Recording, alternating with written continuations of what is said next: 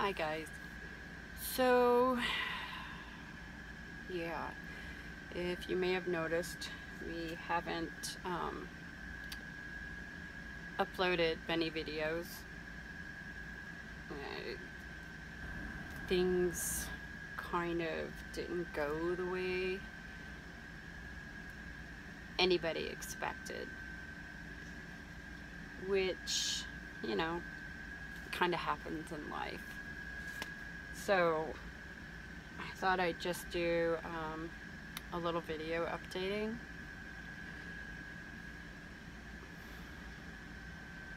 I ended up having to get a full-time job, which made doing anything difficult. By the time I would get home from work, and then I would deal with the livestock and the horses, the dogs.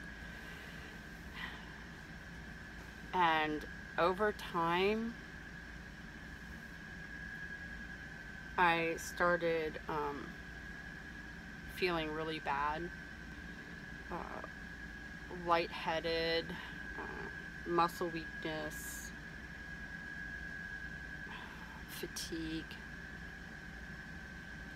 and I mean, just from the time I got up, and even in the middle of the night, I would wake up not feeling well at all.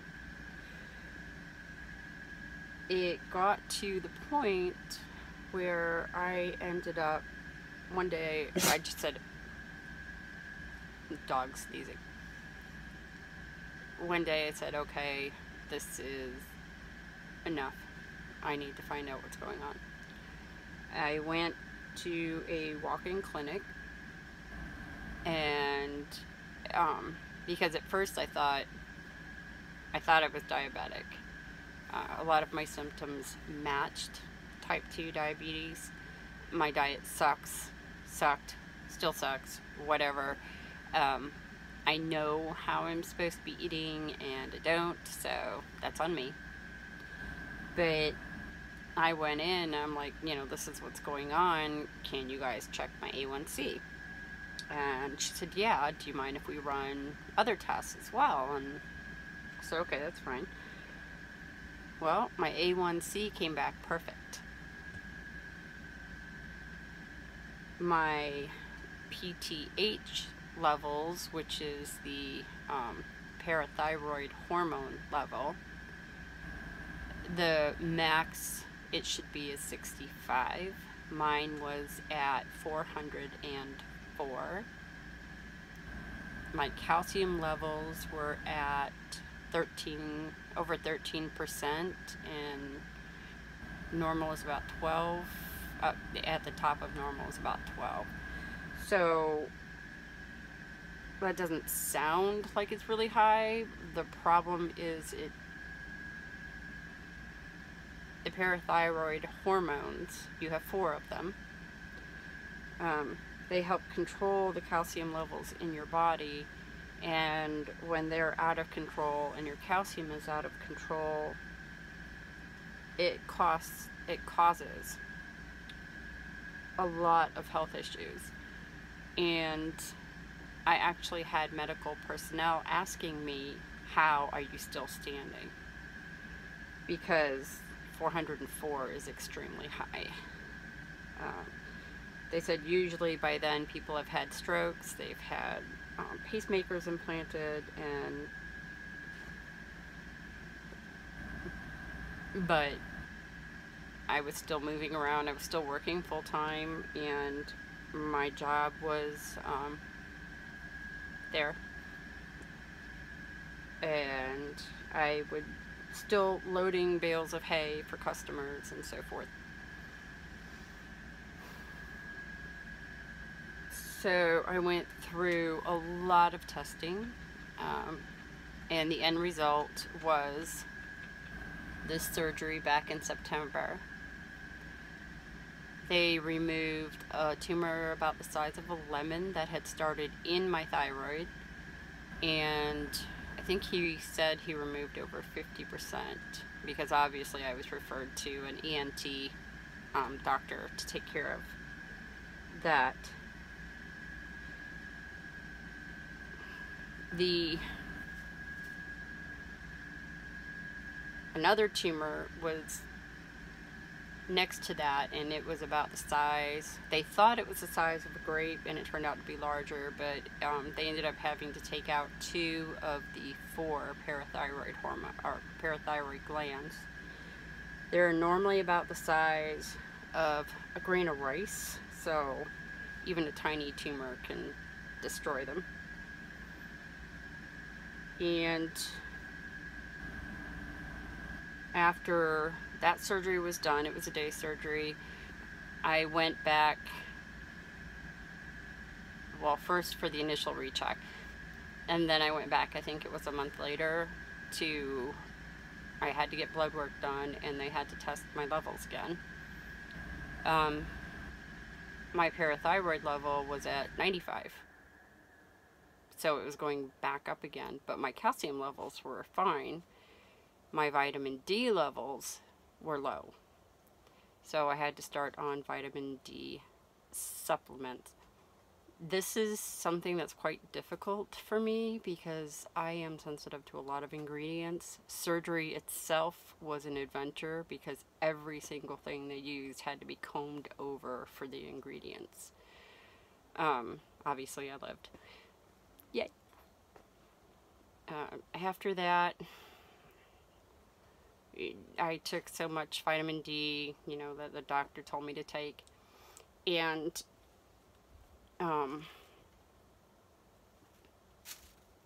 when I went back for recheck, it was higher, but it was still low. So we had to, he gave me a prescription for vitamin D, which I didn't think about checking ingredients. I thought, oh, you guys know that I can't have this stuff, so you won't. Yeah. He prescribed something I couldn't have. And I ended up quite sick from that.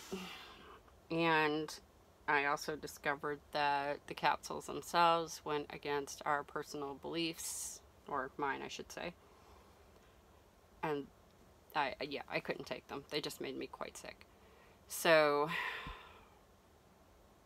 that went out the window, and I just ended up having to take like triple the dose of the vitamin D I was taking to begin with. And then, trying to remember the order that things happened. After that,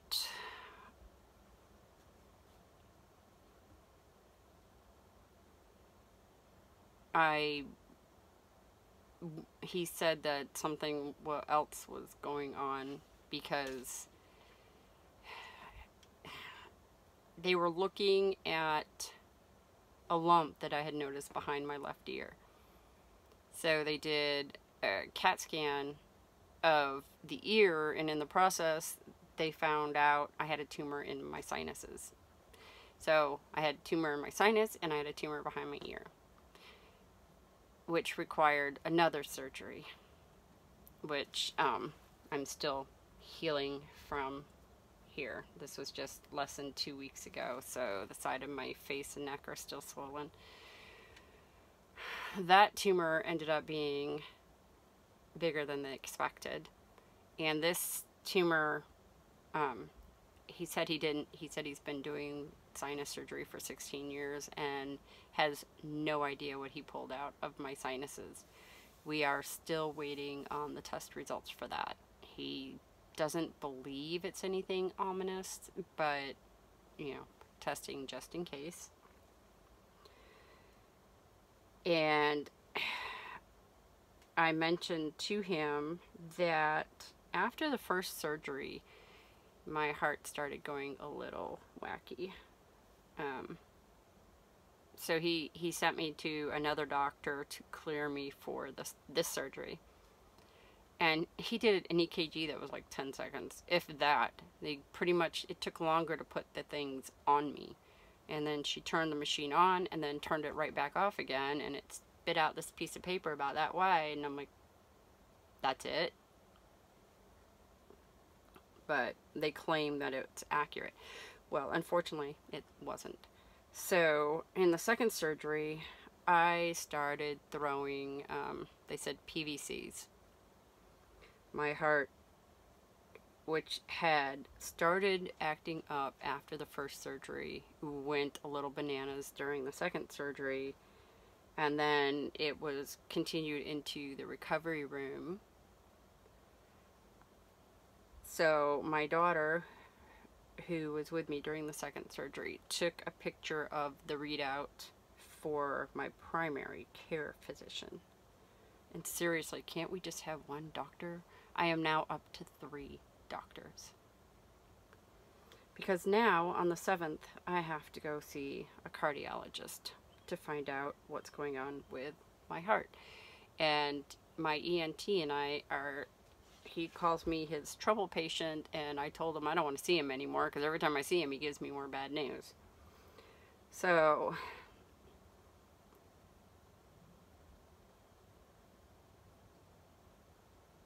we all heard a noise, all 4 dogs, and I turned to look. So I went to see the ENT, who is the one who referred me to a cardiologist. But the blood work that came back on that said my sodium levels were high, which I'm not surprised over. I was not drinking much water at that point. And I was eating a lot of organic corn chips because I can't have non-organic. And so I'm not surprised my sodium levels were high because I was eating them like candy. And yes, I know I'm a bad girl. So, along with that, my chloride levels were high. And now the chloride levels being high and the sodium, not the sodium, sorry, and the vitamin D levels being low is not a good sign.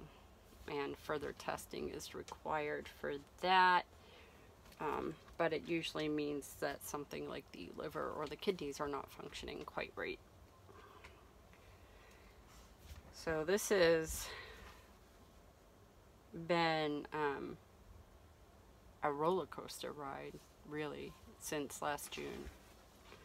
It has just been a little crazy. And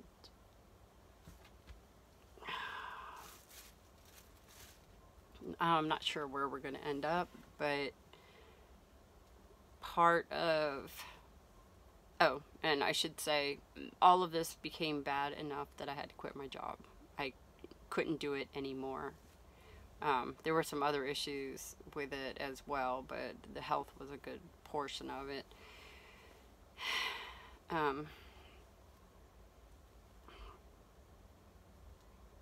On the plus side, that means I can work more on our little homestead bee and my crochet and other things. I don't like to not have my hands busy, so I usually need to be doing something with my hands.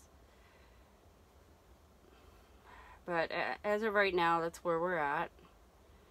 Since last June, I have had a total of 4 tumors above my shoulders removed, which does not bode well for the rest of my body. So obviously eating habits have to change massively. I am a junk food junkie. And what's bad is that I am an herbalist. I have done years of herbal training, and I know what I should be eating. I'm a hypocrite, okay? I just love junk food. I love carbs, and all of that has to go away. Because I can either basically eat myself to death or improve my health. There really isn't much of an option other than that. So that's pretty much it. Just an update. Health-wise, I don't know where we're going to end up. I don't know how it's going to affect things. I don't know I don't know anything because you know, even I'd need a crystal ball to read the future. But I'm going to work on me and the homestead. Right now, I'm under a no lifting order because of that. A few more days, it should be lifted. I go get rechecked on the 7th after the cardiology appointment. So it could be interesting. It could be interesting.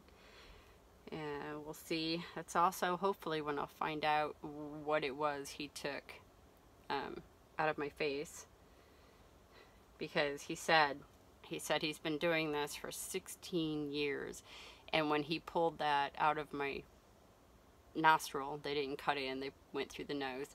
He said he literally looked at my unconscious body and said, "Thanks a lot," because yeah, as I said, I'm his difficult patient. But it's kind of like a downhill roll right now because every time I go in, something else is wrong.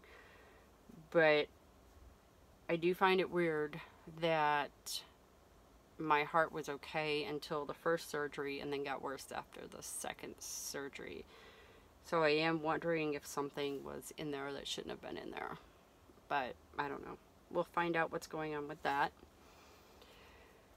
So that's the update. Yeah, just keep me in your prayers, good thoughts, whatever, if you'd want to. I mean, obviously I can't order you to, but I'd appreciate it. And you'll definitely see more videos now because I have no idea if I can ever go back to work at this point, especially with the heart issue and not knowing what was growing up in my nostrils. Hey, on the plus side though, I can breathe. So, you guys have a great day. Bye.